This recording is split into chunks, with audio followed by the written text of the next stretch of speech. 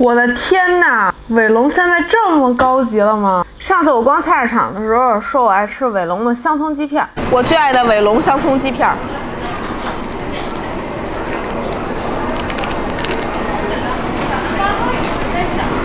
结果真的被伟龙官方翻牌了，说要给我实现伟龙自由，给我寄了2大箱。拆开箱的那一刻，我惊了，它现在的包装都这么好了吗？这不是我想象中菜市场的伟龙了呀！松茸牛肉饼、鲜奶薄饼，这是新出的嘛？骨汤蔬菜片，可可的，还有鲜花的，我最爱的香葱鸡片，香辣魔芋爽、麻辣魔芋爽、泡椒魔芋爽，还有2个新品薯棒，2个包装的，这是他们旗下的品牌，颠覆了伟龙在我心中菜市场中共的形象。我收到之后拆了一些尝尝，我发现这个特别好吃，它叫爱豆薯棒，他给我寄那2箱里薯棒都快被我吃完了。它这个包装特别好玩，从这儿撕开，一盒里面有2包，它是这种的，长得像根棍儿，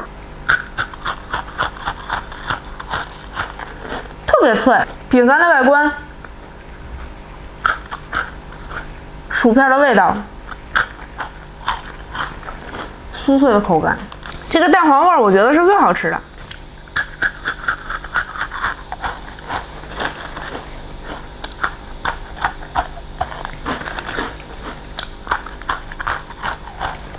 特别的脆，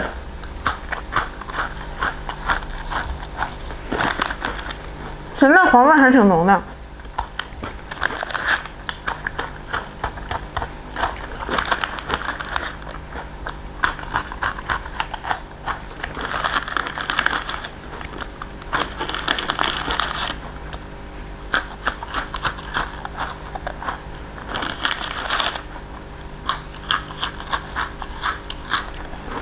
这个难道就是传说中的爱豆自由吗？它还有这个罐装的，跟薯片一样的桶，其实里面也是一样的啦，是2包。这个是卡门贝尔芝士味儿，看起来没什么太大的区别。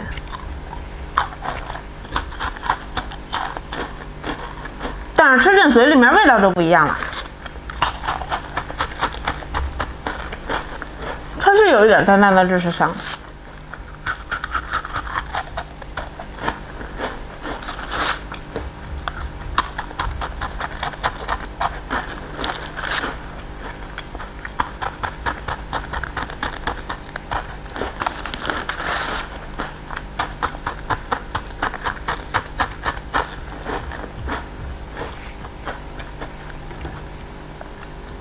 但是我觉得还是咸蛋黄味的最好吃。这个是我最爱的伟龙香葱鸡片，它这个包装跟菜市场里完全不是一个感觉啊！当然菜市场的那种还是散称的还在哈，现在都变成了这种纸盒，一撕就开的这种。原来伟龙已经25年了呀，包装也从原来的透明的包装变成了这种，一袋依旧是一袋。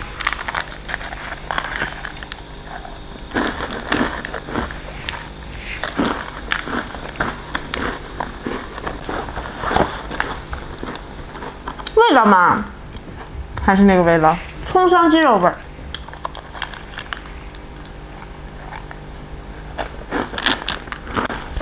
很朴素的薄片，还能看到有葱花，有鸡汤的香味儿。这个是鲜花饼，我还没吃过，粉色的包装，圆片的。我发现他们家好像是甜口的都是圆片的，咸口的都是方片的。一袋也是一打。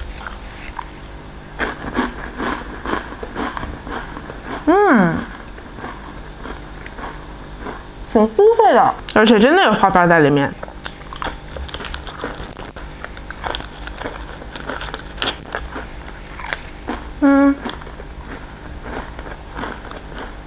不怎么甜，有一点玫瑰的香味，但不是很浓。香葱鸡片永远的神。其实我还喜欢吃他们家的椒盐排骨，但是他跟我说最近没有货了，等过一阵再给我寄。伟龙自由真是太幸福了。这个是巧克力片片，这个感觉很高级感呢，有点星空的感觉。蓝色的包装，打开之后依旧是黑不溜秋的饼干。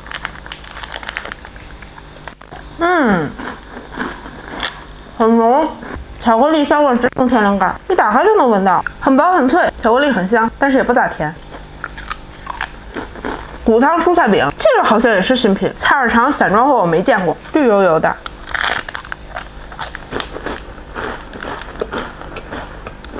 哇哦，我已经闻见了大自然的味道，蔬菜很多哦，不规则的在饼干上面。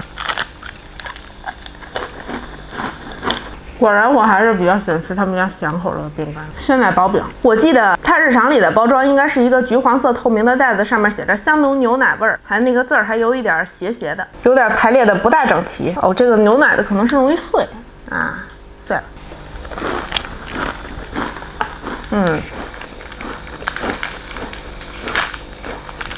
牛奶的可能真的容易碎，牛奶味儿挺浓的。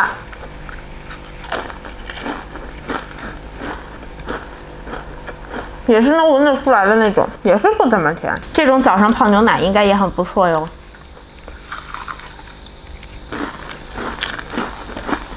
松茸牛肉饼越听越高级了，连松茸都来了，很活泼的黄色系。我发现真的是方片不容易碎呀，依稀的能看到一些有肉的渣渣在。这个是好吃的，这片肉粒多。果然咸口的伟龙更适合我。他们家有一个椒盐排骨的长方形的，也特别好吃。我还在等着那个新包装的出现。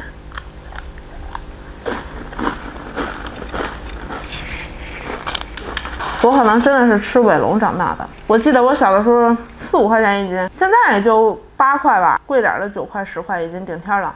大吉还卖7、8块。魔芋爽，香辣口味的。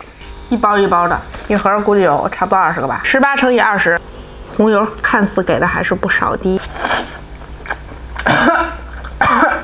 红油味儿还是挺香的，还挺脆的，这个我还是蛮喜欢的哟。魔芋真的好万能啊！这个是麻辣的，紫色的，看样子就是在红油上又多加了一些麻椒的颜色，紫不溜丢的，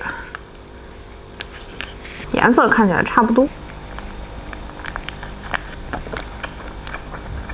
哦，可以吃能吃出来，刚触碰到你舌头，你就已经感受到那麻味了。它跟那个辣味还真是不一样，这麻味挺重的。如果不能吃辣的，千万不要买这个。这舌头的后劲还是可以的。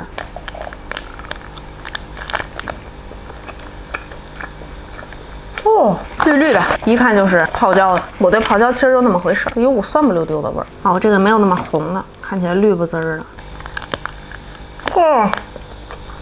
泡椒那股的味儿还是挺浓的。我是因为个人不太喜欢泡椒的味道，所以我比较推荐这两个。这个微辣中辣人群可食用，这个中辣特辣人群可食用。饼干呢，你们就自选吧。但是这个薯棒请一定要买，真的太好吃了，既没有薯片那种油腻，又有土豆薯片的那种清香，又脆，而且还是一条一条拿特别方便。咸蛋黄味儿永远的神啊，一定要去买咸蛋黄味儿。咸蛋黄味儿。好了，感谢伟龙的投食啊！这期不是恰饭，没有收他的钱，但是他的饼干已经让我很开心了。毕竟是我从小吃到大的品牌，也希望我们的伟龙能更加的努力大卖，再研发一些新的口味。还有，别忘了回头给我寄点椒盐排骨。拜拜。